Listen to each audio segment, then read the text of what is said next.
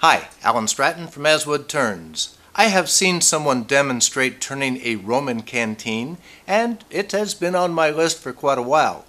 But as I study the Roman canteen, I don't have much use for a canteen, for a wooden canteen. I actually like the modern ones that actually hold water and securely and do a great job. But still, the form is a valid turning form. And it's for the model for this little vase here is the Roman canteen. However, I don't think you need to go to all the same amount of work that a Roman canteen is, because you can use a bottom and you can use a spout that actually turns it into a nice vase. Now, I also, instead of a plain center on each side, I use the infinite axis chuck to make a totally unique center medallion for both sides. By the way, the hat, I got this last weekend from the Southern Utah Woodturners. I spent the weekend demonstrating the infinite axis chuck with them. Great group. Thank you so much for taking great care of me. And they gave me this hat, nice hat. They wanted me to wear it while I'm turning, but sorry guys, I can't wear the hat while I'm turning because I wear my face shield. So let's make this nice vase. I found a block of walnut about 6 inches by 6 inches by 2 inches, placed masking tape so that I can see my markings, and marked center. Then I trimmed off the corners a little before applying double stick tape and mounting it to a wood faceplate with live center pressure. Now I'm rounding it off, but only to square the circumference to the faces for now. Now I am applying masking tape to the edge so that I can easily mark the exact center of the wood. This is where I will need to drill a hole for the neck. But before I do anything too rash, I'm marking for an expansion mortise on the face. This will be for my small shark jaws. Then I've applied new tape and marked the exact middle of the wood through the center mark. Then continued this mark across the line on the circumference. I've lined up a small drill bit true to the line I drew on the face of the wood. I want my 1-inch hole to be exactly perpendicular to the tangent at this point. This hole will be for the neck of my vase. Now I've mounted the wood to my small shark jaws using the mortise I drilled earlier. My first task now is to mark and cut another expansion mount on the surface. I want to be able to flip the wood to either surface. Now I can round over the corner of the blank, first with my gouge, then using the shear scrape with the gouge.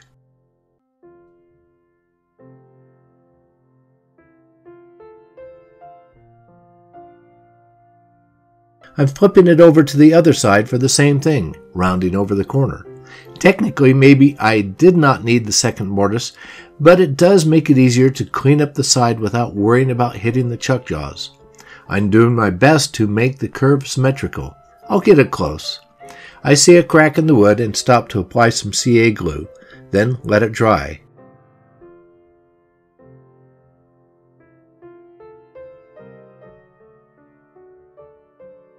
I'm taking a moment now to drill out the center, leaving a lip in the mortise.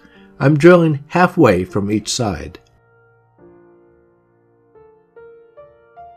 I used my hollowing setup to hollow the vase from both sides. Unfortunately, my camera operator neglected to start the camera. Oh well, not much to see when I'm hollowing. Should I fire him? For the medallions, I'm first applying double stick tape to one side of the hazelnut and mounting it to a work platform. I like hazelnut because if you burn it a little, it has a nice roasted smell. I'm smoothing and sanding what will be the back side of the medallion. The only thing that takes a little time is fitting the tenon to the hole in the side of the vase. Once it fits, I'm mounting another work platform to my chuck and again applying double stick tape. Then, to transfer the medallion as concentric as possible, I'm pressing the first work platform while aligning it with the live center pressing into the mounting nut of the work platform. It gets me close, but not perfectly. After this, I can level the surface of the medallion and sand it for the background. This is easy now, but would be difficult later after I cut the features. Now I can cut in the first feature. In these medallions, I'm trying several different tools to see what works and what works best. My baseline is a small gouge, then also trying a mini round nose scraper, a spare point scraper, a mini skew, a small skew, and a box scraper. Now for the second feature. All tools seem to work fine. Generally they work best with the speed as high as is safe and very light touches. Now the third feature. Each time I make sure I have cinched up the retaining ring on the chuck. I make sure with my large channel lock pliers. Now a fourth feature. When the feature cuts completely into the surface, I can sand with the lathe running at moderate speed. Since the features are small, I can sand with 180, 220, and 320 grit. When the feature does not cut completely into the surface, I have to sand with the lathe off. How about a fifth feature? When I mess up by not focusing enough on tool control, I enlarge and redesign the feature. After all, no one yet knows what it is supposed to look like.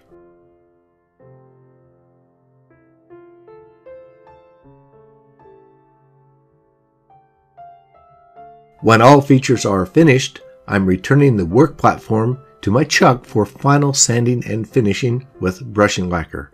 Repeat again for another medallion for the other side. Now for the neck of the vase. Again, I'm using hazelnut from last year's pruning. It's dry now.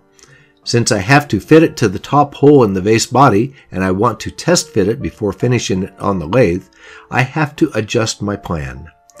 I've first rounded the wood, cut a tenon and mounting it into my chuck. Now I want to shape the tenon, which will also be the neck. Once the tenon fits, I'm tapering the neck out. Once it fits, I'm reducing a portion of the wood to a smaller tenon that I will cut out later. Then part off what I need. Now it's mounted to the long nose jaws for drilling down to just above the chuck jaws. Final shaping and sanding. For a base, I'm using a bit of bark edge from the hazelnut branch with the top and bottom and cut ends sanded. All in all, this is a nice project.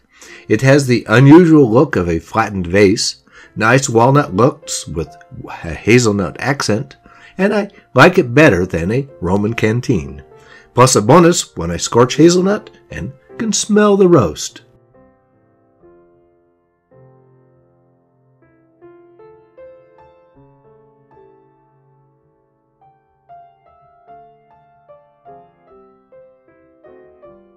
That's all for this vase. Please give this video a thumbs up, subscribe on my website, and tell your friends. Please wear your full face shield. If I did not need protection, I would wear the hat. I'm Alan Stratton from As Wood Turns. Every week I make a new wood turning video, so come on back next week.